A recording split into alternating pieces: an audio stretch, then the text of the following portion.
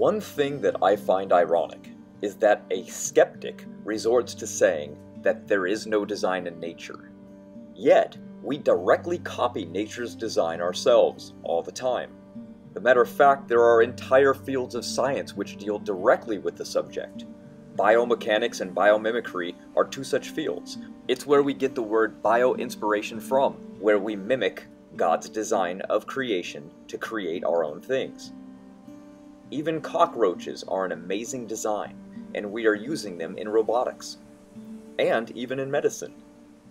Let alone the fact that we literally see design in nature all around us via the golden ratio.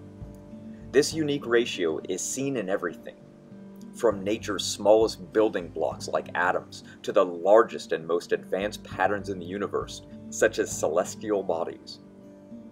Mathematicians, scientists, and naturalists alike have all known about the golden ratio for centuries.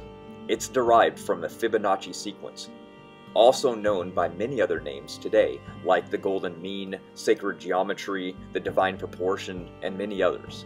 Don't believe it? Well, take honeybees for example. If you divide the female bee by the male bees in any given hive, you will always get the golden ratio. When you look at sunflowers, their seeds follow the golden ratio pattern that is easily detectable with the human eye. This unavoidable ratio can be seen throughout all of nature, no matter where you look. Are you still having trouble believing it yourself? Need something that's easily measured? No problem. Try measuring your own shoulder to your fingertips and then divide the number by the length from your elbow to your fingertips.